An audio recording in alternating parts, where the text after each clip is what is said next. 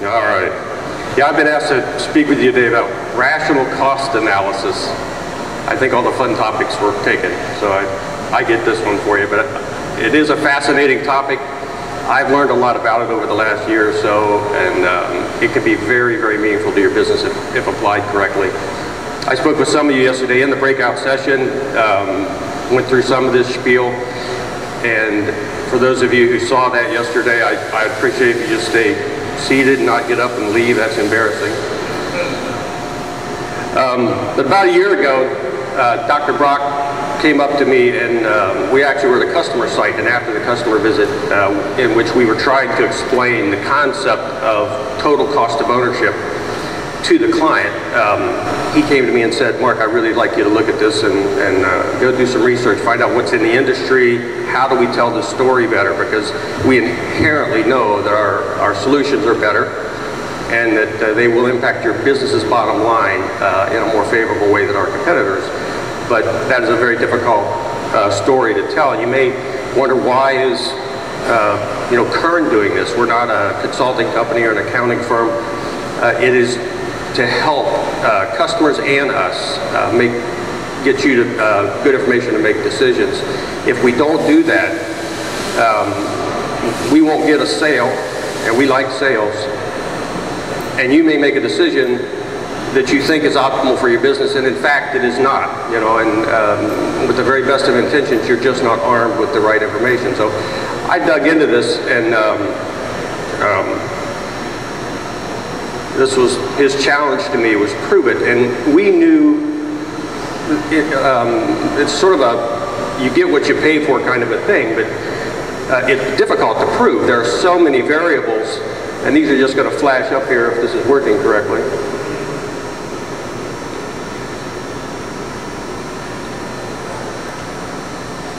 But when you try to consolidate all of these ideas into and variables, they all affect your bottom line, and they all have impacts to the equipment selection, and your equipment selection has impact on these costs. So it is very difficult to figure out meaningfully with any kind of generic tool what is the total cost to your business to acquire some of these very expensive assets. And these are just a few of them. They're actually, I could fill that page up plus some, with all the variables we've analyzed. So it was a daunting challenge when he asked me to go look at this, put something together that would actually tell this story. All right. So I stepped back and actually took a look at the total cost of ownership definition. This is Wikipedia's. They talk about it being a financial estimate for purpose to help consumers and enterprise managers determine direct and indirect cost of product or system. I didn't, frankly, care for that definition all that well. It really didn't fit with the challenge Tom had given me, so I want to be honest to tell you, this is more how we see it. It's really a very comprehensive approach to cost analysis to accurately evaluate and measure the relevant costs of acquiring, operating, and maintaining assets, personal or professional. I do this at home now. I drive my wife crazy. I'll do TCO analysis on toilet paper. She says, just buy the Charmin, leave it alone. But really, this can be applied, and I have sort of gone overboard with it. But this is a few key things here. This is relevant costs. So it's not the same in every business. As you'll see, you get into this, and you have to determine, based on your business and your business environment, what costs are being impacted and which ones are relevant to you, which may be very different than the guy down the street. And this is also not just about acquiring the asset, but operating it and maintaining it over the course of its life. And personal or professional, as I pointed out. So I'm going to use an example I think most of us can relate to on the personal side. This is my son, Brandon. Brandon was recently looking for a new car. And he had gone out and looked and looked and looked. He'd finally narrowed it down to 2 cars. He's a young single guy, and of course, one of them was going to be a sports car. So he looked at a used sports car with about 65,000 miles on it, and the other car was a new Honda Accord, a little 4-cylinder. The sports car was obviously big engine, fast, appealing to his friends and female friends especially. And this was not all that exciting to him, but he came to me and he knew I was into this total cost of ownership thing, and he wanted to run his decision by me to, you know, make me proud of him. As he pointed out to me, he's trying to save money to put a down payment on a house. So we live out in Arizona, so this was a picture of the house he was interested in. And he said, you know, Dad, I've looked at it and I've studied it, and you know, the sports car it's cheaper. As much as I would like the new car, you know, this is $15,000 less expensive. So as painful as it is to not buy the new car, I'm going to suffer and buy the sports car. Put the $15,000 toward the house. What do you think? You know, I think at that point he expected me to congratulate him on his selflessness and analysis. But I said, why don't we take a look at it and just do a quick total cost of ownership on these two and just see. What we did is we actually looked at the available financing on the used car and calculated the number of years we're going to finance it, turn that into a payment. We then got insurance rates for a sports car for a young single guy. We calculated based on the estimated mileage of that car and how many miles we thought he'd be driving, what the gasoline expense would be every month. Maintenance, tire replacement, you know, the body work that was going to have to be done. Some of these are lump sum one-time expenditures that we had to spread out, turn into a monthly amounts just to get an apples-to-apples comparison. But when we did that, the cost to own and operate this car over the course of the life of it was about $1,300 a month. He thought that sounded pretty good. The little Honda, again, a little four-cylinder car, the insurance on it was not nearly as bad. There was better financing available on it because it was new. And insurance was again, not a big point. The gasoline, this thing will go forever without filling it up. So gasoline advantage was significantly in his favor. And maintenance, there were no surprises with regard to, hey, you need a new timing belt, you know, because you've got 70,000 miles on the car. So a much lower cost overall in many regards than the sports car. But when we did the calculation, I think I'm missing this slide actually, just with the number. This car came in at just under $1,100 a month. So I told Brandon, if you look at the course of the life of these two cars, you're not going to save $15,000 by buying the cheaper one. You're going to save $22,000 by buying the new one. And he couldn't argue with me. So you can guess what he's driving today. He hated me at the time, but he has thanked me 1,000 times since then. He loves his car now. You can apply this same logic, though, in a production mail world. And I just randomly picked two vendor names, vendor K and vendor P. Vendor K proposed to a customer 4 systems, combination of 2 systems running at 33,000 pieces per hour, and 2 systems running at 26,000 per hour. And the total cost on these was $3.1 million. Competitor came in, vendor P. They told the customer they could do it better, faster, cheaper, and they were going to sell them 5 systems. 3 running at 24,000 and 1 running at 14,000 or so. So they said overall our cost is $2.6 million, way cheaper than that vendor K product. You should buy from us. I'm sorry, I need some water. I feel like Mark Rubio. So the conventional logic would be buy from vendor P, save the $500,000, and you know everybody's happy. The vendor P sales guy's out there buying lunch for everyone, gets the big promotion, and everybody's having a good time. 6 months later, I think this guy's in the audience today. The head guy gets a training course on total cost of ownership, and he's not real happy about what's happened. So this is the analysis he did on that decision. When you look at the depreciation expense of the machines, which is how this translates in terms of how it hits your financial statements, your actual income statements, right? Not the cash outlay. This is actually how it hits your income statement. You look at depreciation, the labor, running 3 shifts today, supervision of that labor, maintenance contract, floor space, which is a big point, and I'll talk real briefly about that. A lot of companies there are being asked to do more and more with less and less, and consolidate, get smaller, fewer facilities, less room within facilities to free it up for other purposes. So there's great value in floor space. So that sometimes when you're making an individual decision about what you're buying today, that decision today may not free up the whole facility for you, but it is one step toward freeing up a facility for you. And if that's your ultimate goal, you need to somehow factor that in to your thinking and assign it some value so that you can make a good decision today toward the right ultimate environment that you're building. But when you look at this, the power consumption, when you look at the power ratings of the systems and how much electricity they consume, both to operate the systems and the heating, venting, air conditioning, power requirements, and a lot of other things, the damaged pieces that the system causes that have to be reproduced and inserted, and many, many others, missed SLAs, but he didn't consider these. He just looked at the things he could calculate fairly quickly. And the monthly cost of the vendor K solution was about $295,000. He did the very same analysis using exactly the same formula and logic for vendor P. And as you can see, you get a lower depreciation expense because you save some money up front. But you could eliminate that. That's what I tell people.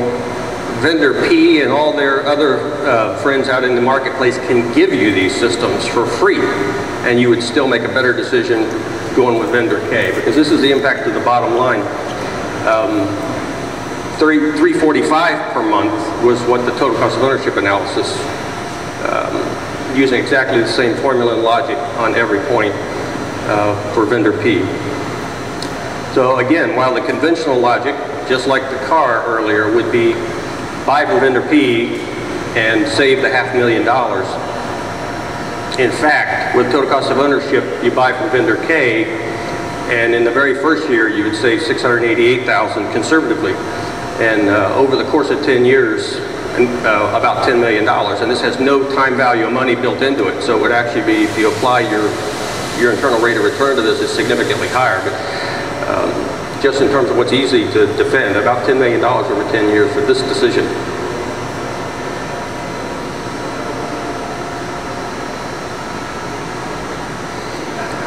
Come on, man. Is this real? It's good to be skeptical and challenge this, but I want to give you one example, actually, of how that one variable in all this can affect the total cost of ownership. And there are many. That guy looks familiar, doesn't he? That's George. We've got, what I try to do here, and it's a difficult concept to explain, I'm trying to equate from a financial statement impact what a single headcount, a single FTE operator, his impact, that impact to your bottom line, and its financial equivalent of a capital asset purchase. Or think of it as a difference in price, right? So if one vendor is offering a system or a combination of systems that requires 6 operators, and or another vendor K perhaps is giving you a system solution that only requires 5 operators, what's that worth? You know, would you be willing to pay extra for that? How much would you be willing to pay extra for that? So that's really what this analysis is trying to do. And if you're applying that to one shift over the course of 5 years, if you're running one shift, so you're getting 1 FTE per day, 1 8-hour shift, and you're looking at 5-year life, you can see that the price difference that's justified, and the headings, I apologize, are not lined up, is about $275,000. So it is a wash at $275. So if a price is $275,000 higher and you're running one shift, that is the financial equivalent, the exact same effect on your bottom line. So you would, if somebody's $250,000 higher, you would still want to buy the more expensive one. In fact, these are hard dollars to your bottom line. And you can see how it escalates over 7 years and 10 years and 2 and 3 shifts, because if you're running 2 shifts, obviously you've got that operator on every shift, that incremental operator on every shift. So over the course of 3 shifts in a 10-year life, one person, this is one difference in FTE, in terms of financial impact, $1.46 million in what you could justify in terms of a price difference. So that's the CFO there, whacking George over the head, the operator. And I can walk anybody through the details of this if they'd like to. I'll show you how I reverse engineered and did the numbers.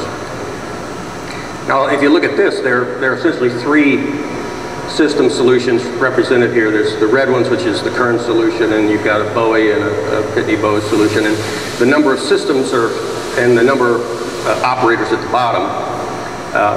So the analysis was done on this particular application. These are the quantity of systems and the number of operators to operate those systems necessary to address this application. And you can see the numbers are relative. So the first number 6 compares with the fourth number 9, and the 7th number 9, and you can see across the board how they escalate. Now, each one of those headcount, you would apply the previous page analysis to see the financial impact. The financial equivalent impact of a cost, financial cost difference on the capital purchase. Does that make sense? Do I need to cover that? Okay. So it's dramatic. That's the point. There's, when you start looking at labor costs and how they stay in your books forever, and the equivalent of that with capital asset purchases, it's a no-brainer. So the TCO tools that are available out there really should do a few things. They need to consider as many variables as possible. They also need to look at a variety of volume levels. So they look at your current volume as well as your projected volumes, and hopefully your projected volumes are getting bigger, and your business is growing, not smaller. But sometimes it can work out that while a short-term decision looks pretty good and your lower cost of ownership at current volumes, the next increment step up, you have a much different situation. In this case, it would be a simple decision. It's lower cost of ownership across the board. And this is a vendor-to-vendor comparison off of an actual analysis that we did for a customer. It also will reduce it to cost per piece by machine. So while we were selling combinations of machine types there, as you saw, each machine can be reduced to its cost per piece. So you can actually see where your total cost per piece is coming. So in the end, what it would give you, if it's done correctly, is a very precise, at least meaningful look into what your real total cost of each mail piece going through there is, including the equipment, including the electricity and maintenance and electricity for HVAC. All of it combined will now give you what your real costs are to your business, so that when you're pricing this or estimating value to your clients or to internal departments, this is the type of thing you can use that for. We're skipping I have skipped the conclusion slide here, but I'll cheat this and walk you through it. Lessons learned, I call it, from having done this work over the last year or so. The first thing is beware when you're doing budgeting. There are structural limitations to the budgeting process. Typically budgets are done by department, and a lot of costs are therefore owned by department. So what you find is people do their budgets and make their decisions based on the costs they're responsible for within their department, rarely looking across other departments or other functions to see whether or not this is a good decision for the company. It may look really good for your department, but not necessarily good for the company. The other thing about budgeting is capital assets and operating assets are often, not operating assets, but operating costs are budgeted separately. And they should be looked at comprehensively because one definitely impacts the other. But they're often not budgeted that way.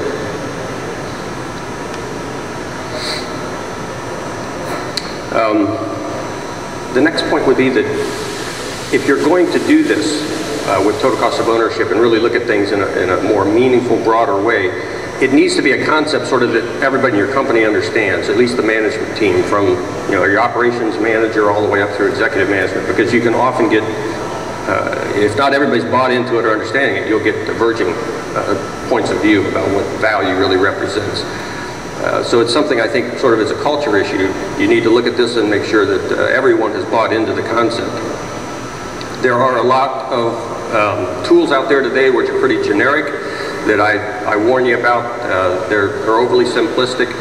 You need to understand that the tools that are being offered to you are quality tools and can really do the correct analysis that's necessary to evaluate your business and make good decisions on it.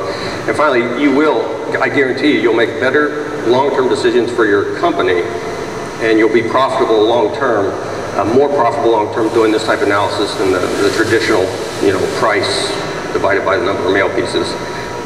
All right, I'm getting looks here from the side, so I've probably gone over on time. I appreciate all of your attention. Thank you very much. I'll be around if you want to talk more about it.